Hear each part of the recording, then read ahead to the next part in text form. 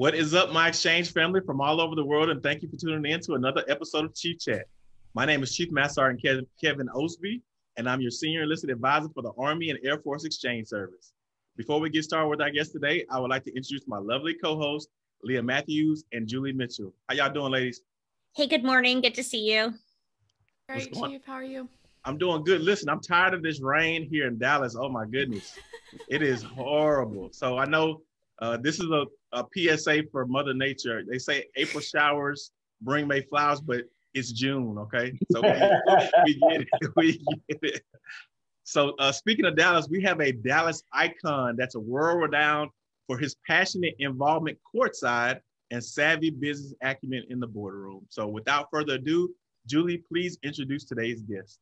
I'm so excited to have today's guest with us. He is an entrepreneur, television personality, a media proprietor, and the owner of your Dallas Mavericks. Please help me give a big Chief Chat welcome to Mark Cuban. Hey, everybody. Mark. Mark, thanks for joining us. Know you've been super busy, but we appreciate your time. And everybody watching, drop a note in the comments. Let us know where you're tuning in from. Share your love with Mark there. Any questions you have for him, we'll be reading those live throughout the broadcast. And if you're not following our page, you should, because Chief Chats are every week. We have great military exclusive guests lined up for you. And following us helps you get notifications when we go live. Awesome. So Mark, thank you so much for joining us today.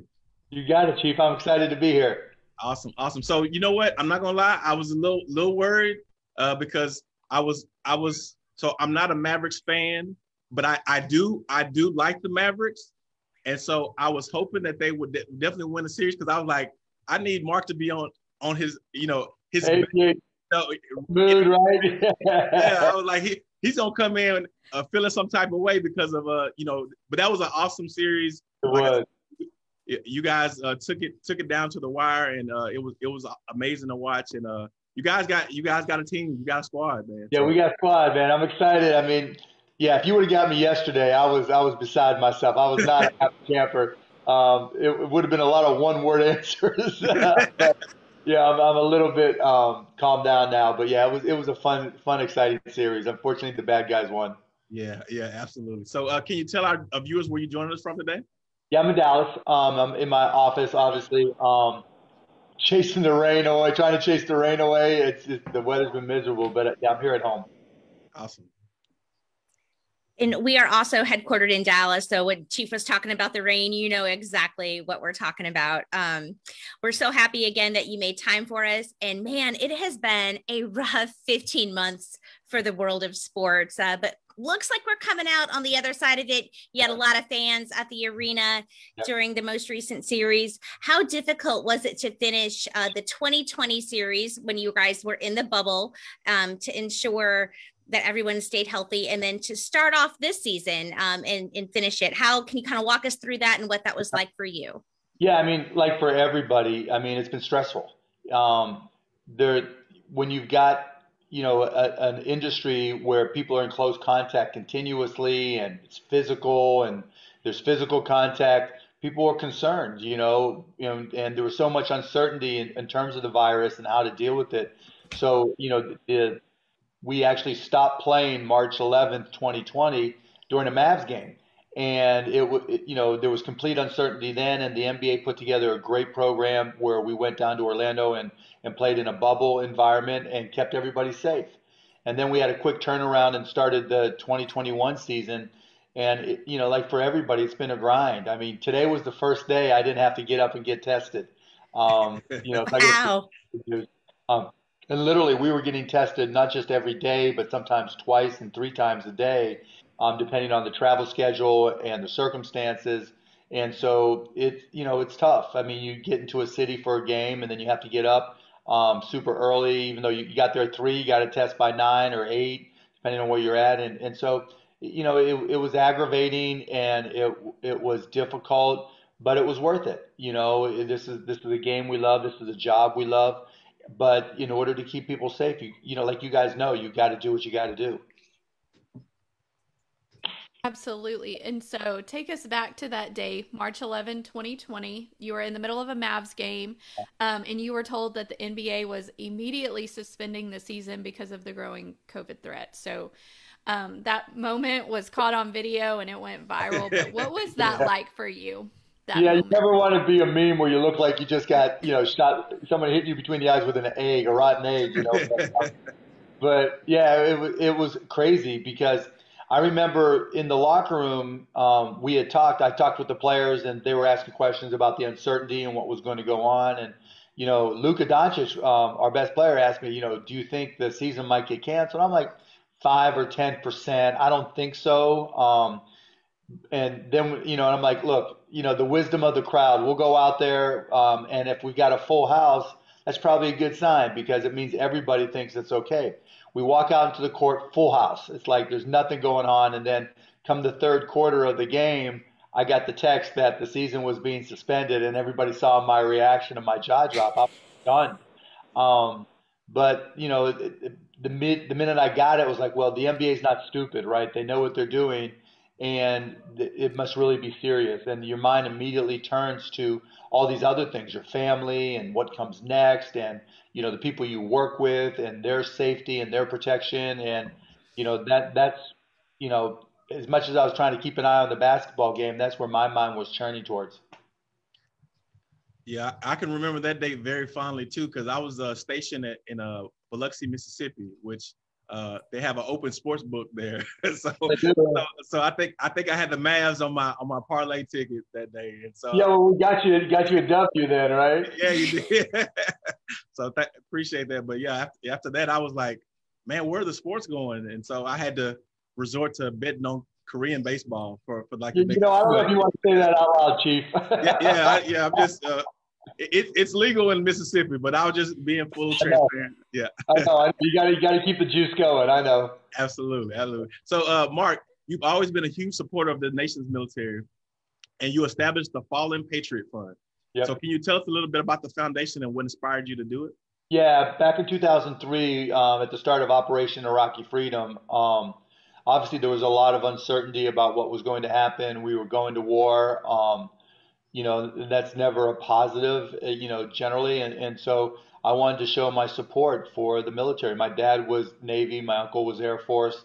And so, just trying to help where I could because, there were going to be some of our brave service people that weren't coming back or that were going to be injured. And so we started the Fallen Patriot Fund, and we just created this fund where the family of any service member who was injured or killed in Operation Iraqi Freedom could apply for financial help. Because I know as much as we try to take care of you guys, it's not always enough, and there's always unique circumstances for each family, particularly when somebody can't work anymore or is disabled or has other issues that need to be addressed or God forbid doesn't come home. And so, we've raised, millions of dollars. I think we're past 5 million, or shouldn't even say raised because I funded most of it myself, but we distributed over $5 million, and continued to provide support. And this last 18 months ago, I guess we kind of evolved since Operation Iraqi Freedom kind of came somewhat to an end. We extended it so that it also supported first responders and police officers. So, if someone is or if an officer or first responder is tragically injured or hurt, then we try to be there to support them. Well, that's awesome. I didn't know your dad and your dad and your uncle were service members as well. So thank them for their service. Yeah, and of course, you said your dad was an airman, so that's even better with me. So my uncle flew jets. Yep. Awesome. And then your dad, you said, was Navy. So was he in the Navy when you were growing up? Did you grow up around the military style? He served in World War II and the Korean War, and then for a little bit afterwards, and then he got out. Okay. Well, we sure do appreciate your family service. And, one other thing that you do for the military to show your support is you have the Seats for Soldiers at the Mavericks game, where season ticket holders can donate their courtside seats. So tell us about that and why those games are so special. Yeah, I love that you asked me about that. So for the past 17 years, I think it's been, one game a year. This year it was an exception for obvious reasons, but one game a year, all the front row season ticket holders give up their seats to injured service people, and we fly them in from Andrews or wherever, different bases around the region, and bring them here, and we take them out to dinner. American Airlines donates a couple jets. We bring them into Dallas. We take them out to dinner. We show them a good time. Then we bring them to a Mavs game, and they're yucking it up and yelling and drinking and having a good time in the front row. And then after the game, the players from both teams all come out and sign autographs and take pictures, and we do a big group picture. It's amazing. And obviously during the game, as much as everybody watches the players on the court, all eyes are on the service people as well. And there's no longer a standing ovation than what happens when the crowd stands and honors all of our service people around the world. It's a good 5 to 10 minute ovation, and it's incredible. And just the energy and the excitement that you can feel in the arena and the love is phenomenal. So we've been doing it for 17 years. We'll do it again, hopefully this coming season. But it's so special to be part of, and it's just exciting, and I'm proud to be part of it. I'm getting goosebumps just thinking about it. Just thinking about yeah, yeah, because I can just imagine. Because I know I've been in a lot of sports arenas, and man, it gets electric in there. So I could just imagine.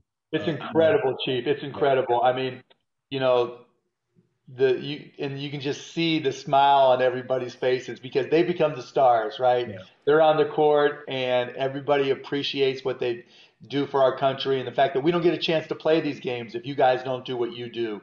And so the love is just incredible, and just the guys, you just see, and the women that are there, you just see their faces light up. It's a special experience. Awesome. So Mark, you have a ton of irons in the fire when it comes to like taking on business endeavors. And so where does that drive come from to keep pushing and adding more to your plate? I'm competitive. To me, business is the ultimate sport. And, in basketball, our season just ended, and we have time. The guys have time to kind of refresh and regroup. You can make trades, you draft players, you do all kinds of things. In business, it's 24/7 by 365, and the game is always on. And to me, that I love that juice. I love that excitement. I love that rush.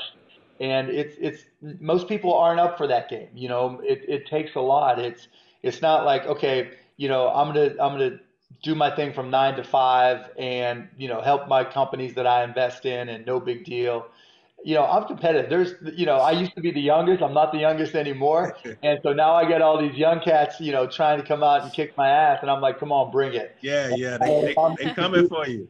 Yeah, they're coming for me, right? And if I'm going to compete with them, then I've got to be on my game, and I've got to be good at what I do. And that drives me. And it drives me to always learn. Because to me, there's a couple key skills that you always need to be successful in business. And the most important one is the desire to always be learning, because business just continuously changes. You guys know from APHIS and the work that you do, it's not the same now as it was 10 years ago or 20 years ago. It evolves.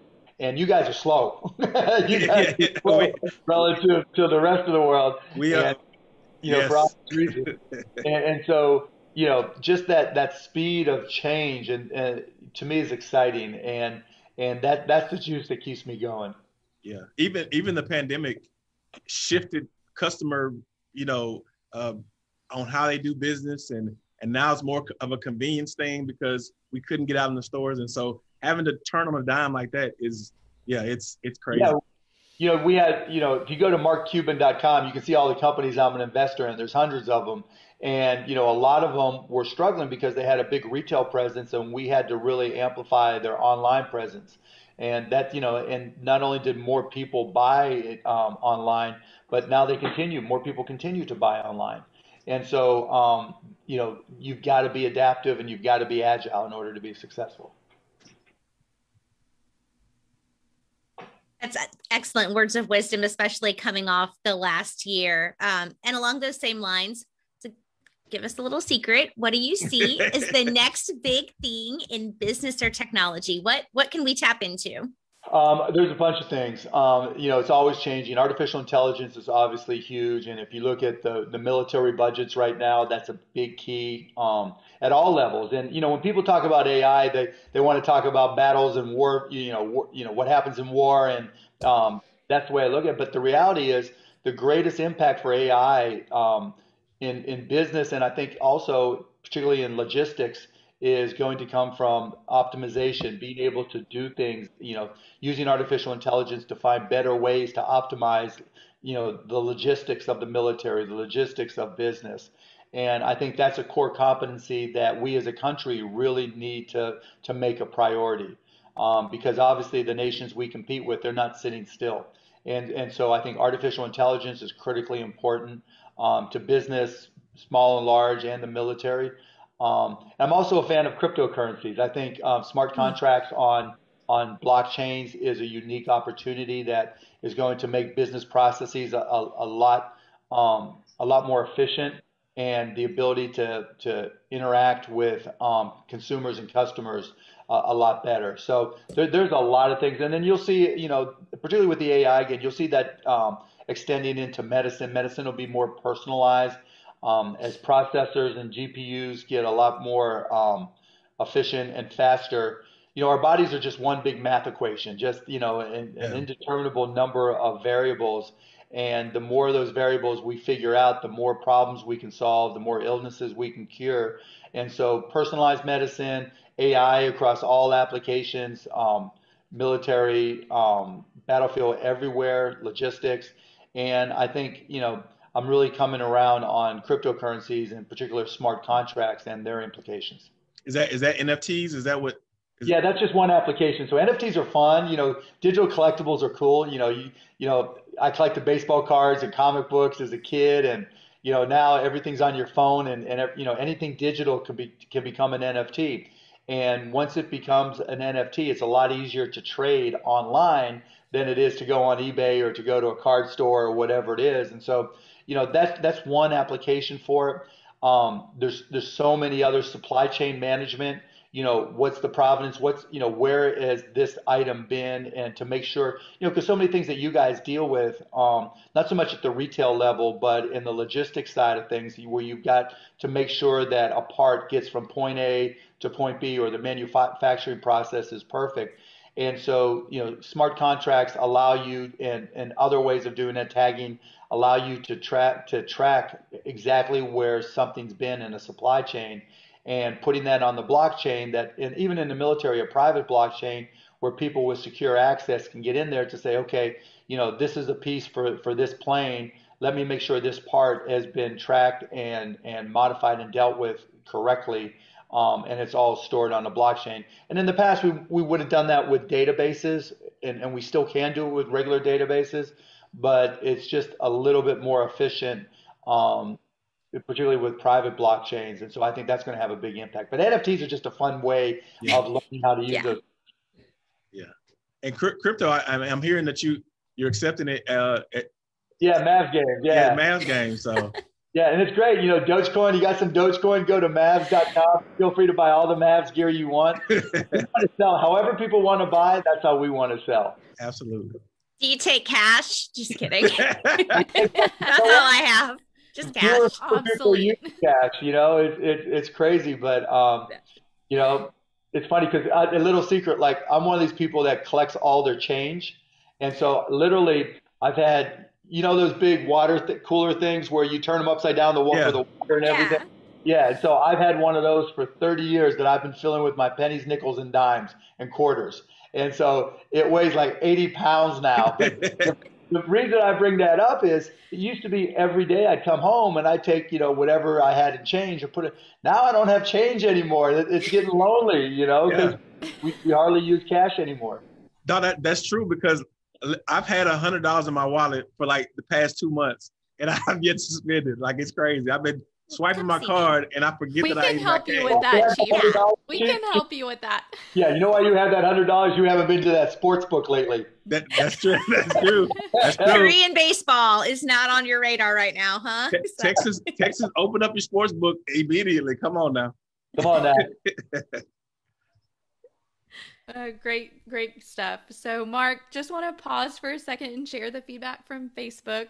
Sure. Sandy says, we love the Mavericks. And then we have Mickey and Brandon saying MFFL. Yeah. Chief, I think this comment is for you. Mark Jenkins, he said, oh, that's my twin KO with my brother Mark to the moon. Yeah, exactly. To the moon. Dose to the moon. To the moon. And then Brandon is asking, what areas of opportunities will the team be looking to address during the offseason to improve, take the team to the next level? Any trades, free agency, draft, anything that you can share about that? We're going to look for a primary ball handler who can score. I mean, we want, Luka, we had the ball in his hand so much, we need to be able to give him a break. KP is not really a primary ball handler. He's a scorer. And so you need guys who can create open looks for KP and Luka so they don't have to try to do as much. And for Timmy Hardaway, who really came up big for us. So we're going to try to add a primary scorer that can take the pressure off of KP and Luka. Excellent. Also, Chief Reyes is tuning in, so he says, what's up? And then Mark says, Cash is so 2012, Julie. Little vintage, just like Cash. It's okay. That's okay. I'll take it. Don't get me wrong, I'll even take checks. I'm good. I still have a checkbook and we pay bills that way. Yeah, I'm a little embarrassed. Probably shouldn't admit that are you still balancing your checkbook, Julie? No, my husband does that. Yeah, he does that. He's better with the numbers than I am. I'm good at spending the money. So, and then from Chief's page, I just want to. From Chief's page, I just want to share that Markeisha is tuning in from Georgia, and Gabriella says thank you so much for supporting our service members. And Gabriella is a proud veteran watching from Arizona. Well, thank you for your service, Gabriella and Julie. Absolutely. So as you know, we got a very, very captive audience. So we got soldiers, airmen, sailors, Marines, Guardians, Coast Guard members, and military families watching from all over the world. Do you have any words of encouragement or to share with our heroes? Yeah, I mean, first, thank you for your service. I mean, if you ever watch me stand for the national anthem with my hand over my heart, I always say a little prayer, and it always, before every game or anytime I hear the anthem. And it always starts with thank you to all those who are fighting now and fought before for keeping this world safe so we can do what we do. So thank you for all you guys do, because we don't get to play this game we love, and the people don't get to enjoy it unless you do what you do. And I recognize that life, particularly in military, becomes more and more complicated every day. There's no simplification anymore. We talk about all these technologies. It's disruptive, and the military is having to become more and more agile as all these things change. And so I know sometimes the jobs you have to do aren't the jobs you signed up for, and the jobs you signed up for may not exist, the way they used to in the past. So, the fact that you guys are able to be, so agile and tactile and strategic and do all these things, we all feel it, we all know it. And if you ever doubt that whether or not you're appreciated, know that I appreciate you, my family appreciates you, and that this country appreciates you. Yeah, and we appreciate you too, Mark, because I do remember a few years ago, you did something with the Air Force, I think Spark Tank. Spark, yeah, a couple of years ago, yeah. Yeah, and I think somebody got up there and told you how slow our acquisition process is. Right.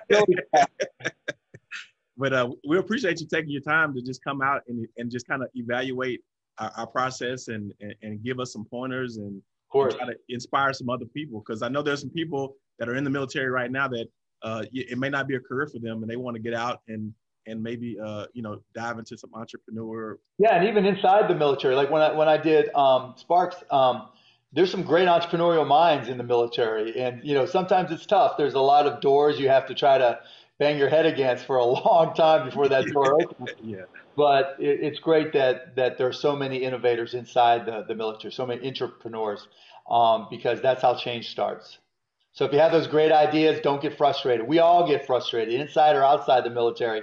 Look, if here's what I tell my kids, and I tell myself this as well. Wherever you are right now, look around, and other than things that are organic, trees, dirt, somebody created it. So one day, that light, that TV, that desk, whatever design, whatever it may be, one day it didn't exist, and somebody had that idea. And there are so many ideas that turn into reality. All you got to do is look around every day, and everything, that wasn't here on this God-given earth that was created, somebody had that idea first. And you just have to ask yourself, why not me? Why can't it be my idea that changes the military or makes it more efficient, or just maybe won't be earth shattering, but you can look back and say, you know what, the military used to do it this way, but now they do it my way because of my idea. And those little changes, those little enhancements, those ideas may not seem big to some people, but just the pride of knowing that you changed something that changed the game. I've always loved doing that. There's little things that I can point at and companies I've started that maybe nobody ever heard of, but I get to say, everybody does this, this company did that. And so when you have that idea and you're not quite sure and you're frustrated and you don't know where to go and people keep on closing that door, not responding to your emails, just keep on asking yourself, why not me? Because all it takes is one. Never matters how many times you fail. You don't even know how many times I failed, right? I'm really good at failure, but at the same time, remember the successes, and that's all that matters. Yeah, I heard you trying to sell powdered milk at some point in your life. But after college, I'm like, look, it's cheaper. No one likes to spend all that money on milk. So what if it doesn't taste quite as good? I love it. That's hysterical. Oh my gosh. No, I had no idea.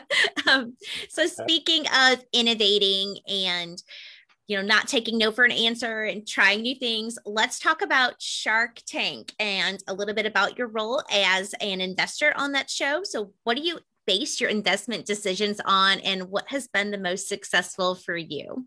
You mean Shark Tank, that show on ABC on Friday night, 8 p.m. Eastern time, 7 p.m. That Shark Tank? I think that would be the show. Yes, sir. I just want to remind people, Friday nights on ABC, also on Hulu. Feel free, all on CMBC. But anyways, when I went on the show, it's been the season. We're getting ready to shoot season 13, and I've been on 12 years. Excuse me. When I went on the first time as a guest shark, the second season, the show really hadn't connected yet, and it was bouncing around from night to night. Like, if you remember the show Desperate Housewives, like if Desperate Housewives on Sunday night, they stuff in Shark Tank as a filler. And I went on there thinking, you know what? They have me for 3 episodes as a guest shark. This show, a business show, is never going to last, right? Shows how much I know. I'm just going to go on to have fun and raise hell. And I did some of my worst deals. But, now 12 years later, what I look for is an entrepreneur who loves to learn, who loves their product so much they think it's the best thing they can do is sell it to everybody because that's how valuable they think it is, and a product or service that makes me think, why didn't I think of that? Or, oh my goodness, I would love this product. I'd love to use it. Or if it's food, I'd love to eat it. And so I look for things that I think are going to be really valuable to me and an entrepreneur who I think is a learner, a salesperson, and has got that edge that makes them want to really commit. Excellent. Thanks for sharing that. And so, Mark, what's ahead for you? Any upcoming projects that you'd like to share? What's ahead for me? I'm just getting started, right? I haven't done my best work yet, so I look at myself like I'm just a rookie every year. Every year I'm just a newbie getting started again. And so, the way I look at things, Steve Jobs has this line, or had this line that always stuck with me. He said, "Everything's a remix." And if you go back to the early days of Apple, they really were remixes of products from companies that, like Xerox and Bell Labs and all these other things. It wasn't, start from scratch original. And so my attitude is, if I'm always learning and really find areas that are interesting to me, like right now, crypto, learning what a smart contract is, learning how to make NFTs, learning how, blockchains really work, learning the dynamics of that. And then I ask myself, okay, now that I understand this, how can I apply it to business? What are things that I do that can be done better with crypto or with artificial intelligence? And then I try to start companies or invest in companies that do those things. I'll give you a simple example with NFTs, non-fungible tokens on typically Ethereum blockchain. You can create all these digital collectibles, but I think we're gonna get to a point where it may be like military handbooks or general handbooks. Well, let's not use military. Let's just say textbooks in college, right? Textbooks in college are the most inefficient product ever. Yes. Right? You buy them, you go to a bookstore, you got to pick them up. Everybody knows, you can get a digital version of a book, right? All you got to do is go on Amazon and, everything's available for download. Yet here we are, kids in college, they got to buy the book, and then to save money, they want to buy it used. So they go to the used bookstore where they go to a website that's used. And then after their class is over, they sell those things all marked up and everything, and people buy them because those are free notes, right? Exactly. Well, if you made a textbook in NFT, then all of a sudden, you can download it, you can print it out if you want.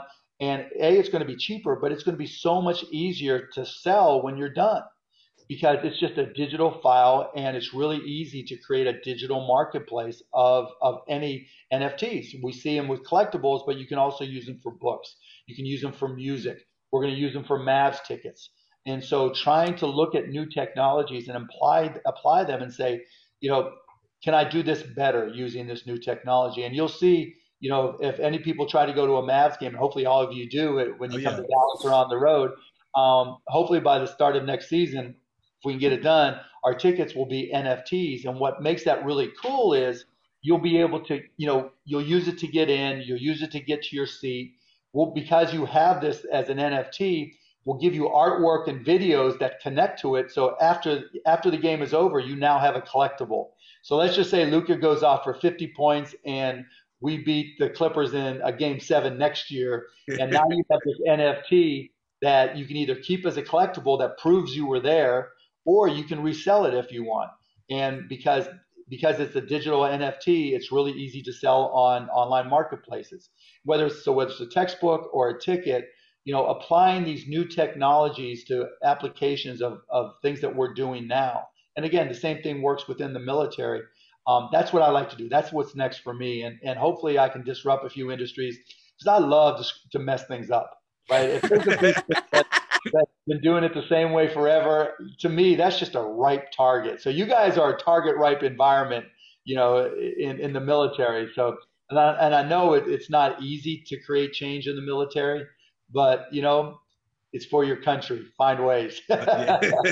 Well, let us live, Mark. Don't disrupt us too much. No, you know what? No, I'm there's always, for smart people that care and love their job, there's always a spot. No.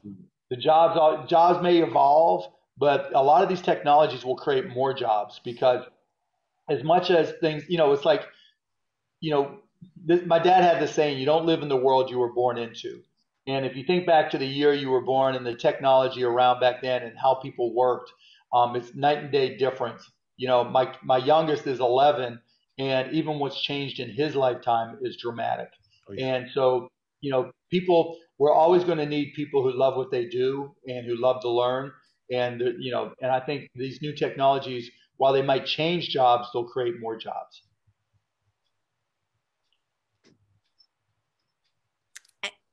You have such great advice, and I'm really excited about the possibility of going to a game next season with an NFT. I didn't even know what an NFT was until like 2 months ago. So now I'm like, man, that could be me next season walking in with an NFT. That's like really exciting to me. Leaving your cash at home.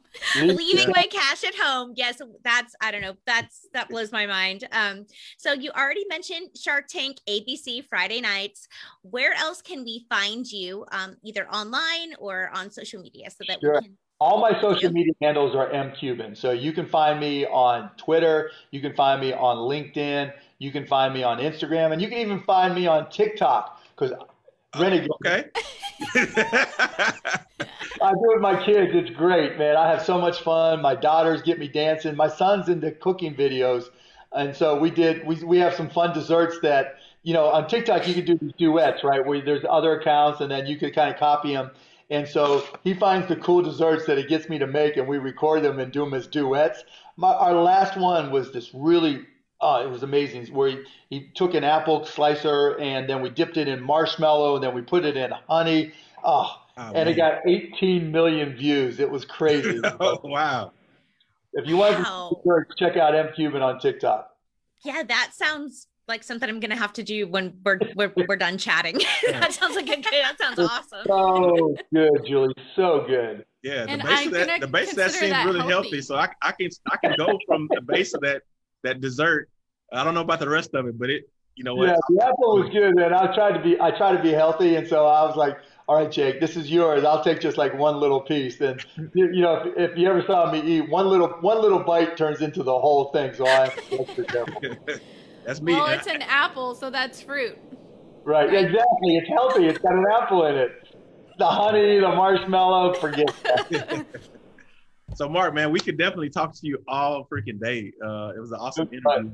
But thanks again for spending some time with us today. Like I said, I appreciate the support that you have for the military and all the things that you've done and all the nuggets that you dropped from giving us, showing us some love to just talking about not ever giving up and talking about your failures. I think that's the most important thing is understanding that no matter how successful you are, that journey is the real prize, right? All the failures and all that good stuff. No question. Just everybody's got something they're good at. The hard part in life is finding what it is. And then when you're good at something, it's the challenge of becoming great at it. And once you can be really good at something or great at something, nobody quits what they're good at because it's fun. It's fun to be good at something. And it doesn't matter what the job is. In every single job, there's something that you can be great at. And, I think you guys, with what you do, it's so important. And I can't thank you guys enough for having me on. It was fun. You guys made it a lot of fun. And thank you again for your service. We'll never take it for granted. Absolutely. And we appreciate you and your support. And like I said, thank your family for their service as well. And if you don't mind holding on after the live, I got a gift for you that I sure, I appreciate that. Okay, but thanks everybody. But thanks everybody. Chief Chat out. Chief Chat out. Thanks.